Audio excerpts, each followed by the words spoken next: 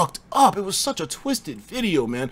I don't mean to, but just to inform you dudes, like I gotta like catch y'all up to this. Oh, they found the nigga? They found the other nigga?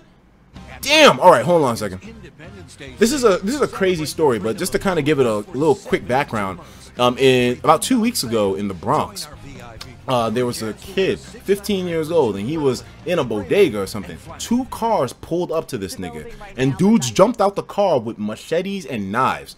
And they all, like, it was like 8 niggas, and they all started going in on just cutting him, slashing him. And it turns out that this was apparently an act towards someone who fucked one of those dudes' sisters in a video that was posted to Facebook. So some savage, disgusting shit, right? And they thought that that kid, the 15-year-old kid, was that dude, and it actually wasn't. So it was a case of mistaken identity and gang violence towards it. It was ridiculous, bro. Like, did y'all niggas? I don't know if they're gonna show the actual video, because the thing is, it was all caught on tape, and that's what makes it fucked up. You just see them.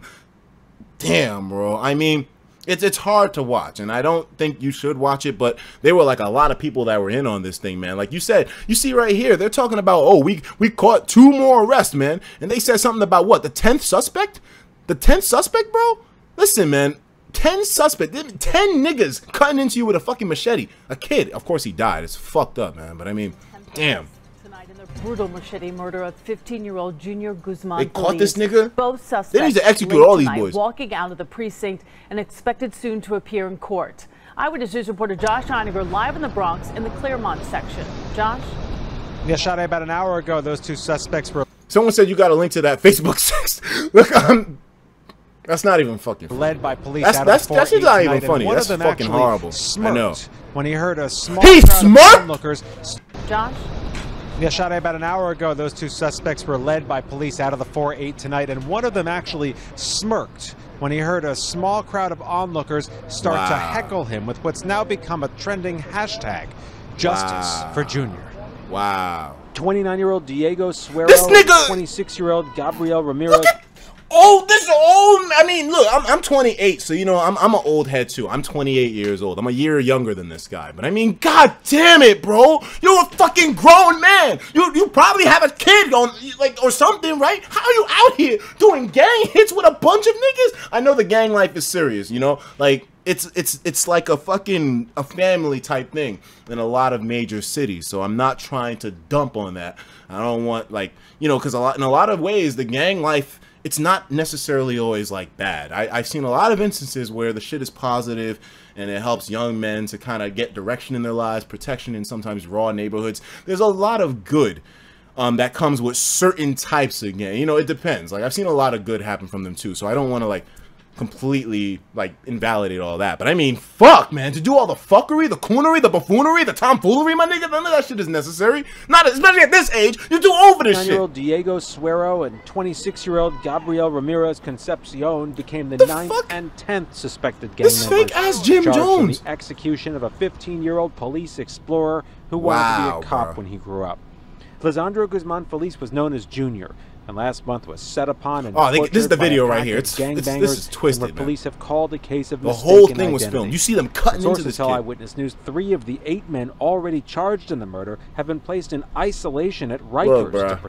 Look, bro, like, I don't know what's going on with my nigga up here, bro, but I mean, I can see why you resorted to the gang life, bro. There was nothing else that was going to work out for your dumb ass. Protect them from the other inmates. In a case that made international news. And this is the memorial now. Bronx community against gang violence. I didn't see it myself, but there's like, it's crazy. It's huge with a bunch of fucking candles, man. It's really heartbreaking what happened. But to see the aftermath and all the people that came together, I think Cardi B talked about this shit and a bunch of other entertainers, man. It's big, bro. Like, I think she made the hashtag Justice for Junior. So, wait, where's my fucking audio? Oh, here we go. In a case that's made international news and galvanized. Bro, listen, I'm telling, like, the pit of randomness said they should have let those inmates beat the shit out of them. Yeah, I feel like that too, man. So there's some instances in the world where certain people, and I don't want to sound like I'm on like a totally intolerant level, but I mean, there's just some people in this world, honestly, that just don't deserve to be here, bro. I'm not saying that they deserve death, but I'm just saying, like, they need to either be in jail or be dead, bro. Like, there's just some people that you cannot make compromise with. There's some evil niggas out here. They gotta go. Instant. There's no question, all right? And I think these filthy niggas are part of that, bro. Like, regardless of if the kid was even innocent or not, guilty or not, it doesn't matter. Like, how do you do that, bro? Like, to be real with you, bro, like, I've never ever tried to make it seem like I'm any kind of tough guy or gangster or anything like that on this YouTube shit. You know what I mean? Like, I'm just myself, really. But there's something like when it comes to inflicting harm against somebody, there's varying levels to it, all right? Now, if I was ever in like a fight where I had to defend myself, I don't mind hurting somebody else. I don't mind punching, kicking, etc. But to mortally wound someone who I don't know, who's innocent, like, it would take something crazy for me to get to that level. And definitely not influence from a fucking gang. It would take like, I don't know, bro. Like, to get pushed to the extent where you're willing to inflict harm on somebody else without any reservation is fucking crazy to me, man. It just shows you how some people think. If you grow up in that kind of environment, though, and that's the thing, I know a lot of niggas that grown up in that environment. I know some niggas that are crazy, just don't give a fuck, bro. And it's like, how the fuck did this happen? We both grew up in Brooklyn, man.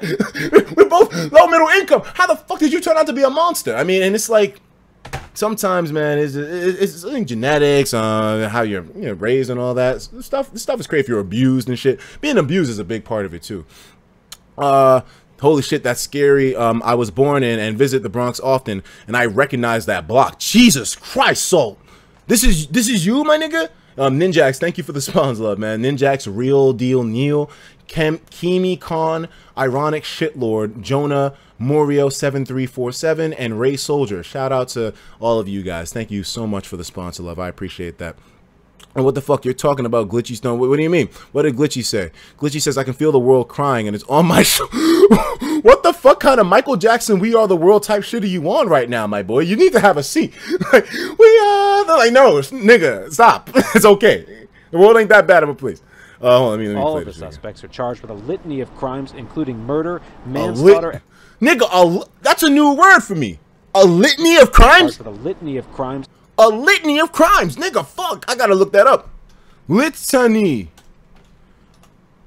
Litany, meaning. What's that mean? Litany.